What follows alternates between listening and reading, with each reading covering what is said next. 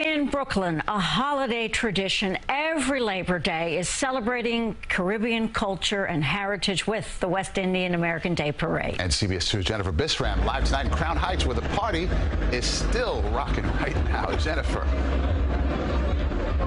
Hi, Dana. Hi, Maurice. We are in Eastern Parkway and Utica Avenue right now. The last of the floats have just passed by. Sanitation trucks are now here. But as you mentioned, the party is still going. Several floats still along the parkway, closer to Grand Army Plaza. I've got to tell you, we've been here along Eastern Parkway all day long, and we just saw people having a good time taking in the Caribbean culture, dancing to music, sporting their costumes, and, of course, waving their flags.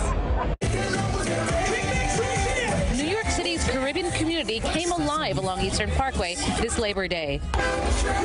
Tens of thousands on floats, along sidewalks, and on the parade route along Eastern Parkway. Having a great time. I'm from Los Angeles, so I travel from country to country, state to state to do carnival, so it's an amazing experience. I love it. It's the best thing that I could have ever done.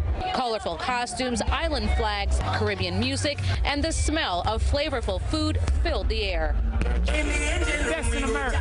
The 56th annual West Indian American Day Parade was home away from home for all those who attended. I'm not in my country, so I have to represent from here. How long have you been coming to Carnival? 25 years. This year is so nice. It's more float, more people. We're enjoying it. Many bringing their kids, too. I wanted to know her culture.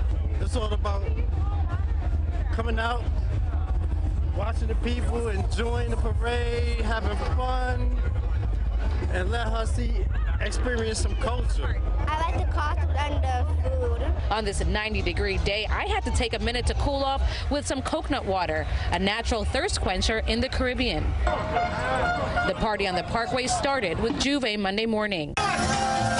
Elected officials took part in the fun, too. I enjoy the diversity of costumes and how well the culture is celebrated.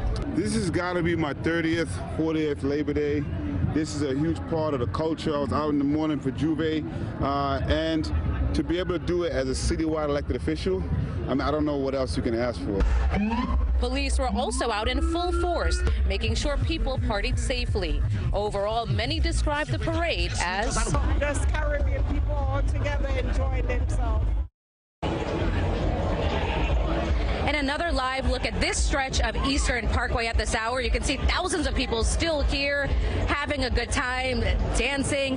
Over 2 million people are expected to be here before the day is over. That is according to organizers. We also talked with police. They say things have been pretty peaceful here on the Parkway, and things were pretty peaceful during Juve as well.